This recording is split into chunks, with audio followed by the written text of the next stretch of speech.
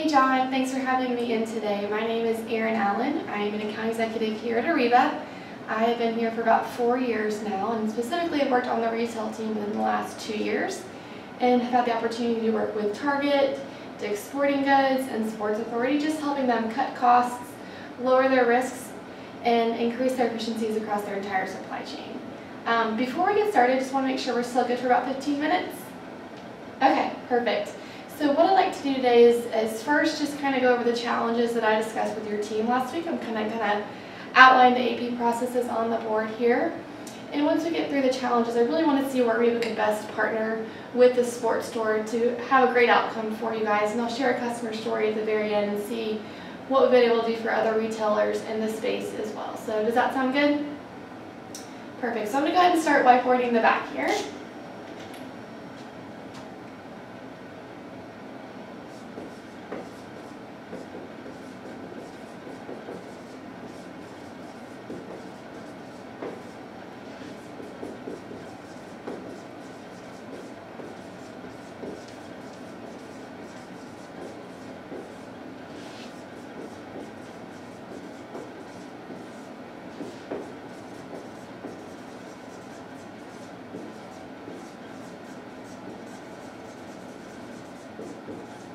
Okay, so starting with receipt and capture, this is really what's taking place outside the full Wild Zero organization. So I know from meeting with your team last week, you guys have about 1.2 million invoices coming into Sports Store each and every year. And those invoices are coming in mostly EDI, about 70%.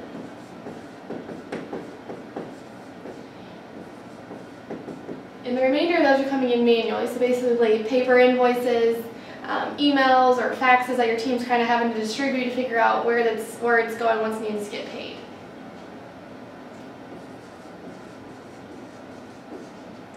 Now I know from meeting with your team on your exceptions and approvals, you guys are about 40% exception rate. So 40% of those invoices that are coming in each and every year, 40% of those have some kind of error that needs to be corrected. So let's do some quick math here. 40% of your 1.2 million invoices, that's about 480,000 invoices that need to be corrected.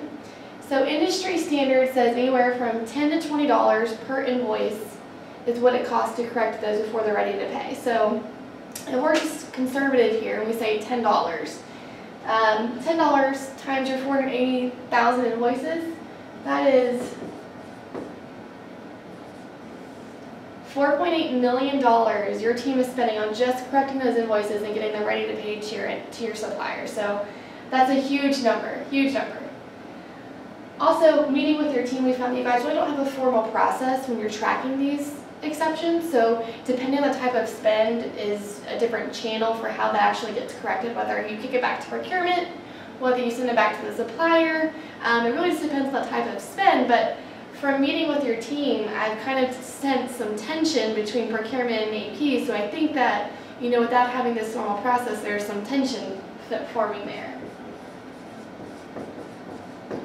And because you guys don't have this formal process, you really don't have any visibility into where these exceptions are. So once you do pass it back to procurement, you don't really know where it is at procurement, and once procurement sends it back over to you, they don't know if what they did was okay either. So across the board, there's a lack of visibility. And lastly, another huge issue on those exceptions is your VAT compliance. And so working with a lot of companies over in Europe, a lot of those VAT issues are reflecting on invoices, and that's why you guys have those exception rates. Then moving on to discounts, as far as I can tell, you guys aren't really tracking these, no really formal process here.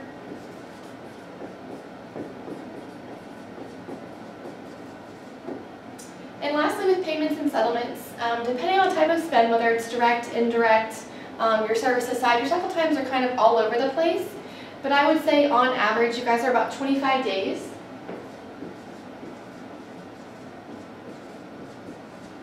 And you really aren't too bad off. The industry standard is about 23 days, so you guys are pretty good there. But because your cycle times are kind of all over the place, what's happening is a lot of those suppliers are wondering when they're getting paid. So you guys are facing a high number of suppliers reaching out to you guys wondering when they're going to get paid. So you have a dedicated team answering the phones, and so it's a huge resource side on your end.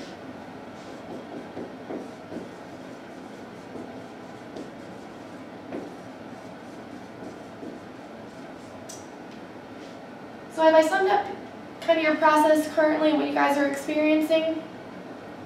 Okay, perfect. Well, just taking a look at this right here, I can see where Ariba could really help the sports store and where I think best we might be able to partner with you. And to be honest, one of the biggest areas that would have an immediate impact is the Ariba network.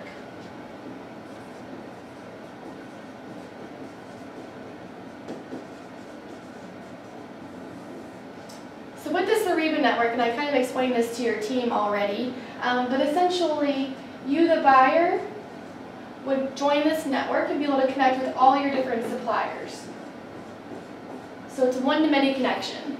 So it's one login for you, one login with your suppliers. It's not like EDI that you guys currently do where it's a one-to-one. So you have many different tubes going out to your different suppliers. You log into the network and you have access to all your suppliers. It's just in this one place here. And so you'll be sending your POs and your invoice all across this network. And really our goal with Ariba is to get you guys to 80 to 90% automated and touchless. And what I mean by touchless is, and imagine an environment where when you receive your invoice, it's automatically ready to pay. There's no exceptions on it. That doesn't need to get back to procurement. You don't need to send it back to the supplier to figure out what the issue is. So really how we do this is our network is intelligent. It's not just a normal portal that you would go out to and a way to connect with your suppliers. It really has intelligence built into it. And that's how we create this touchless environment. So it actually has 2, 3, and 4-way matching.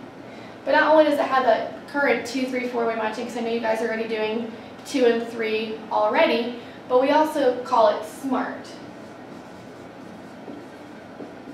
And what I mean by smart is, when we set you guys up on the front end, you guys can create about 80 business rules that you can tie into the network. So that way when your invoice comes back over from the supplier, if that invoice doesn't match all that criteria that you guys have set up on the front end, it goes back to the supplier.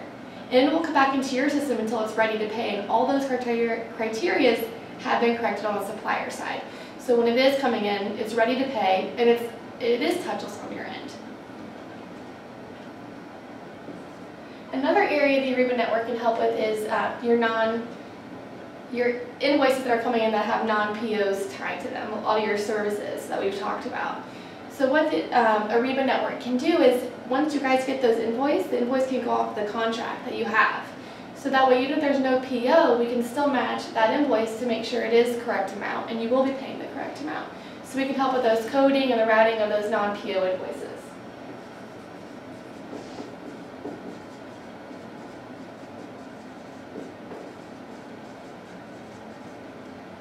Another huge issue with the Ariba network is, I mentioned that your buyers and your suppliers can log into it. So because your suppliers have access to this network, they're going to have visibility into the entire process as well. So those high number of inquiries you guys are facing right now, and tying up all those resources on your end, they can just log in and see exactly where that invoice is, exactly when it's going to be paid, and when they should expect that money in their account. Another huge area of the network is it's VAT compliant. So I mentioned that Ariba is a truly global company, and the fact that we're truly global, we are completely VAT compliant in many different countries. And so when those invoices are coming in from those different countries, whether they're in Europe or what have you, they're going to be 100% right with that VAT tax. And so you won't have to worry about those issues on those invoices going forward.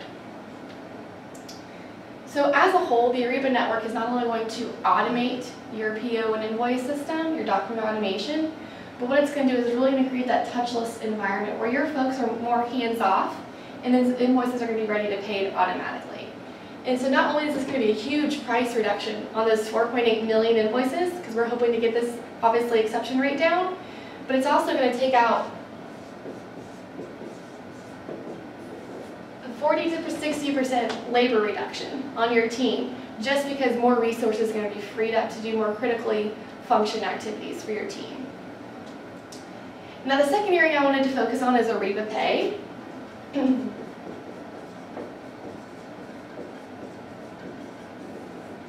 So I know from meeting with your team, you guys have an ACH initiative currently in place. or a better way to pay your suppliers more effectively, more efficiently.